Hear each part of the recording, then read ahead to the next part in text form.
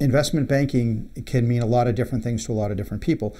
But typically in the industry, if you work in the investment field, whether it's being a portfolio manager on the buy side, trading, sales, all of those things that are involved with investing can be lumped into investment banking.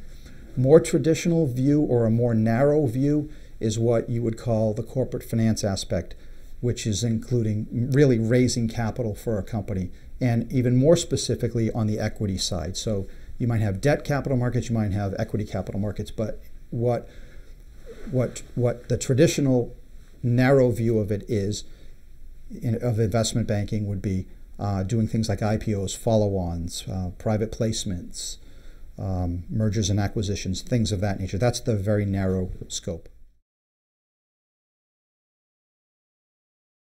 Capital markets, generally speaking, are the entities within the firm or the departments within the firm that will help facilitate the raising of capital in one form or another in investing. So you're looking at, in the capital markets, you would have, typically there's, in the equity side, there's about 4 legs to that stool. You have investment banking, you have research, you have institutional sales and trading, and syndicate, which is the distribution arm. So that's really kind of what capital markets is. Now you have debt capital markets, which has the same type of things as the equity capital markets does, and they'll raise debt instead of equity. So those are the main areas of function. So we touched on research. Investment banking is the team that actually goes out, puts together the transaction and raises the capital or does the merger.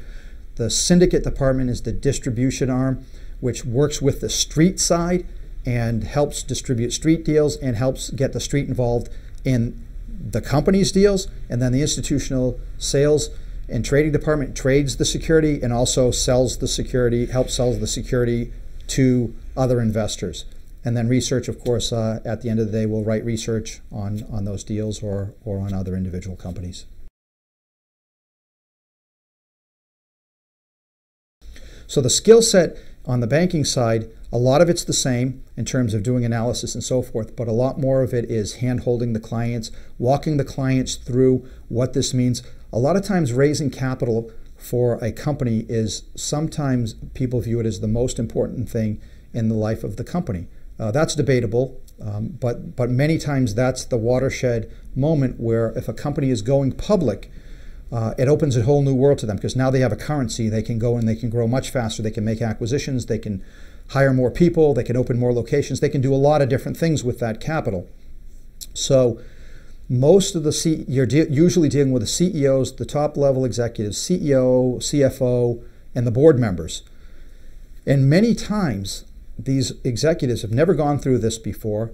They have never been exposed to the capital markets. They don't understand what's going on. So it's your job to kind of coach them along on what to expect, how to do this, what they should expect from the investors, what they should expect from the pricing, what's going to happen in the market. There's all kinds of things that happen.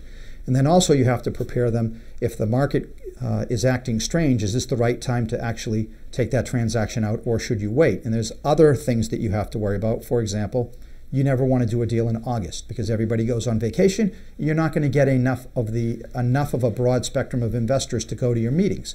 So these are all the types of things that you have to help the company walk through. The analyst's job is to write research, of course, but that's the beginning.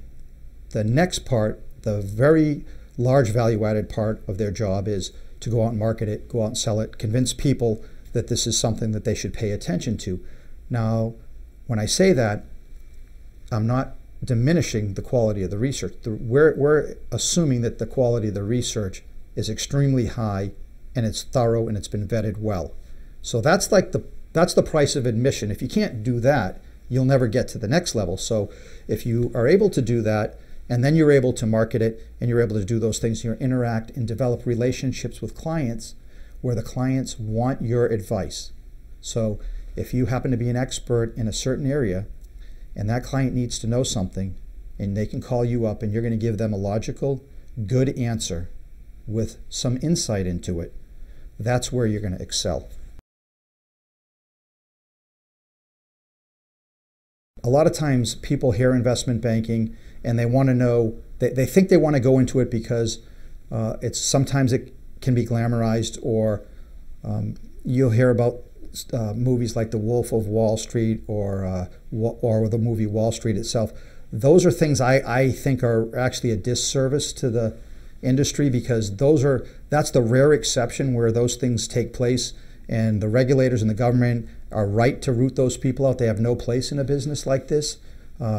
Cheating, lying, and stealing, and those types of things, and acting immorally and unethically. Those are not things that the industry is built around. In every industry, from time to time, you have bad actors, or I should say bad characters, no pun intended.